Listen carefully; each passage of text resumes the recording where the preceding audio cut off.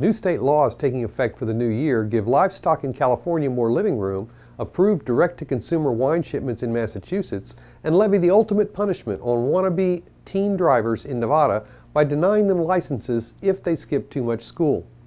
Other laws will allow Louisiana teens as young as 16 to register to vote and raise the minimum wage in Ohio, New York, Rhode Island, and elsewhere. In New York State, consumers must begin recycling old computers, televisions, and video game consoles instead of throwing them in the trash. In the face of a 3-year drought, new California laws require water districts and other local entities to develop plans to manage their groundwater and allow the state to intervene if necessary. In New York, in February, it becomes illegal to pose for a photo with a lion, tiger, or other big cat.